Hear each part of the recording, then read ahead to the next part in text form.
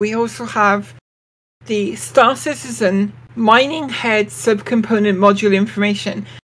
This would be really, really useful. For example, I'm just getting into mining now. I've been on a few mining ventures with Hawks Gaming, who is like mega into mining.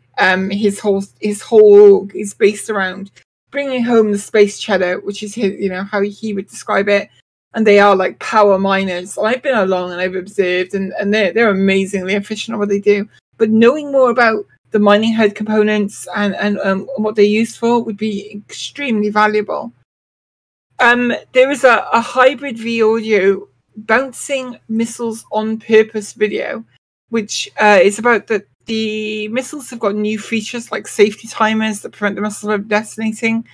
I'm not entirely sure that is the case, because we've had some situations recently where launching torpedoes and missiles have self-impacted on the ship they launched from. So I'm not entirely convinced that they've quite solved that one just yet. But there is a really interesting video on the subject if anyone is interested in learning more. The Elgato Stream Deck button plugin for Star Citizen.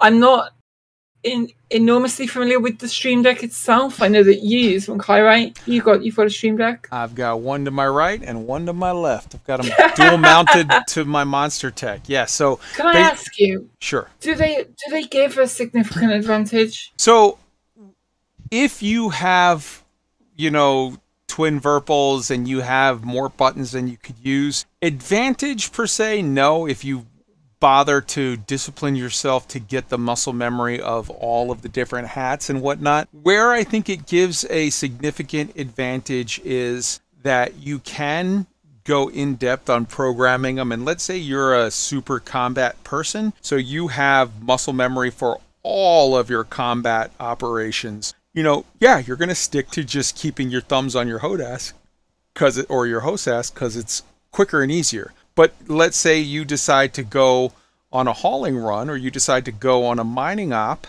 and you're doing something a little different. You're getting into some stuff that you don't get into as much.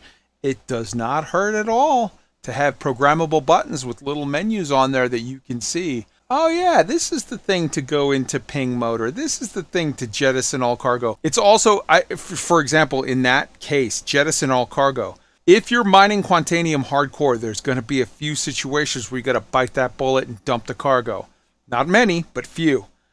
That's the kind of thing that you want on the Stream Deck. That is not a thing that you want on your HOSAS, where you're going to accidentally hit the wrong hat switch and boom, just drop all of your Quantanium. So I mean, it has its use cases for sure. Jules VERDE has released part 1 of a video series covering the basics of the Star Citizen controller config. This is for the Xbox controller. So if you're using an Xbox controller, this is a kind of good reference for setting up that controller to use in Star Citizen. Just a quick heads up. I included that link because it's part 1. He's got like part 1 through 6 or whatever out, and he also just dropped the one that you're about to mention, which is Couch Citizen controller config for 3.14. So he's kept it up to date, and we have links in the show note to his video. His video has the links to the Nexus mod link, the Mediafire link, and the Dropbox download site, so you can pull it up if you want to get his pre-config selections for how you can button map everything in Star Citizen. Now, to be clear, this isn't on a standard Xbox controller. This is on the Xbox Elite controller. So it's got, several extra buttons and programs that you can do with it. And it's, whatever, $180. I bought one just because I was like, yeah, I definitely want to do FPS on a controller. And it was awesome because I ordered it on Amazon, and like 3 hours later it showed up. It's like same day delivery, just here you go. So yeah. It's interesting actually to think that, I mean, obviously for a lot of players, they will use a mix of, like myself, they will use a mix of some stick variation, HOTAS, and mouse and keyboard, I guess. But the benefit of a controller, I guess, is that you can have your on-foot and flight controls in one package. You can have everything together. And I want to give I want to give a real quick shout out. Jules is in the chat live with us now, and he said, "Hey, thanks for the shout out on my work, dude. Your stuff is legit, and it, like, not even joking. I watched the first video, I started on the second video, and then I stopped watching your video, hopped over to Amazon, ordered the damn thing, and then hopped back to your video. So you, sir, should be getting a commission from Xbox for selling those Elite controllers. Great job. Fantastic. Sorry, Katie. Go ahead. And this is over on Spectrum again. Sources and information. This is a list of links for tools, software, HOTAS and keybinds, keyboards, controllers, mouse, and keybinds, and it's got everything from your usual, you know, the kind of central tools that we use in Star Citizen, like Urkel for setting up your ship. That's the equivalent of Coriolis for any Elite Dangerous players listening. You've got your Joystick Gremlin stuff, SCJ Mapper V2. So it's just a really useful page that contains a lot of links to tools and information that you may need if you are starting in Star Citizen. Subliminal has released a video which is a ranking, a kind of tier video, if you will, of the fighter ships in 3.14. Again, there have been a lot of changes to combat in 3.14, so having a refreshed... Oh, please, Kai, go ahead. I just wanted to hop in. Laughing.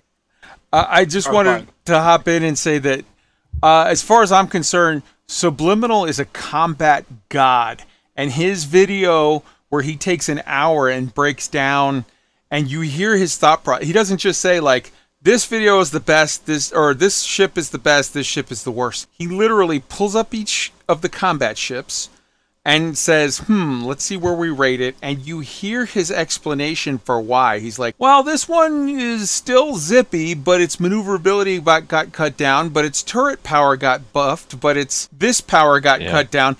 It, like, if you have not seen that video, take an hour, pop it on while you're doing whatever. You don't even need to see it, because it's literally, like, there's visuals of him placing them in their place, but really...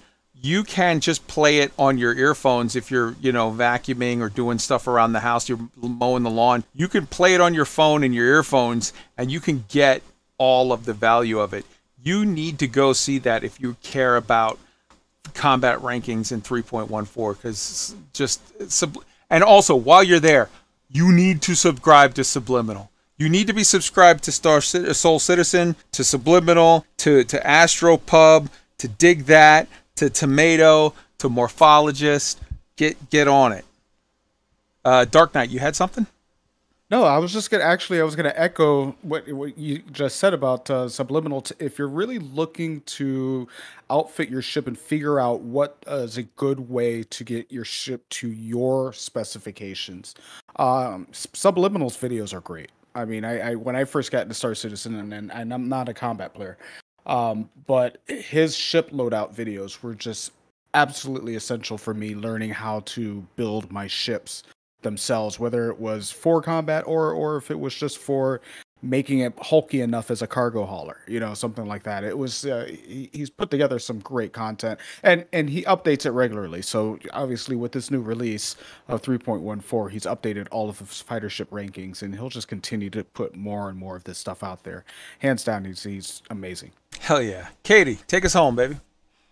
The Drake Vulture is highlighted on a Ships on the Roadmap video. I am a huge fan of Drake. I'm a huge fan of Anvil. I'm a huge fan of Drake. And this is the, I don't know if you call it salvage or scrap reclamation, maybe, ship. It is very, very appealing to me. And I've looked at the internals of the ship. So this is a ship that can break down wreckage and things for reliable resources, essentially. But it also has the space in it for a lot of cargo, for carrying things like an extra vehicle. Big fan. I like the look of it. It looks like a kind of weird dragonfly hybrid with a mole almost, you know. It's very, very interesting ship. Very much looking forward to it. Fastcar, I believe you have something to add to this. Yeah, I just wanted to ask. You said you're a fan of those manufacturers. That means you're not an Origin fan, because if you're not an Origin fan, you're gonna have to issue with some of the people in the Discord. I like the utilitarian thing. I'm big into the kind of angular utilitarian thing. Luxury isn't for me. Right on, right on. That's fine. We always need to have the workers, so that's no problem. Wow. I'll tell you what. This ship. I've got a yellow jacket dragonfly, and this ship looks remarkably close to the. Looks like an upscaled yellow jacket dragonfly. Hell Very yeah. cool. Hell yeah. They carried the design form over from it. It definitely is. You can see the influence on it. It's a great. A lot of us are looking forward to the whole salvage thing. You know, it's something that that mechanic is going to be so cool. Touching back on the reclaimer, I believe that the central purpose of the reclaimer is salvage, right? That's correct. Yeah. It's kind of the granddaddy. CIG really is trying to put out what they would consider like that entry level, kind of how the freelancer, I mean not the freelancer, the prospector is for mining. You know, single person, get your feet wet. That's how you get started. Then there's the mole, which is kind of like that middle ground where you start introducing multiplayer. And then you get to the Orion, where you're in the advanced level of mining. And so it's the same thing with salvage. You know, that's going to be pretty much the same order of things. And of course, the reclaimer is the granddaddy of salvaging. Yeah. Yeah. And So then you had the vehicle ship for the Rock and the Rock DS. yeah. Well, for the mining for ship wise, it's kind of like the MISC is what I do, the mole is what I do with a few friends, and the Orion is what I do with an org. That was a video by SUPERMACBROTHER. Sticking with SUPERMACBROTHER, another amazing video this week. It is so much done. Core tech, nav mesh, new vehicle, fire, and work finished in August. This is basically a roundup of all of the work that's been completed in August by CIG. And there's a lot of really promising stuff coming. I personally am a fan of the on foot stuff in starters, and almost as much, maybe even slightly more than I am a fan of the ship stuff.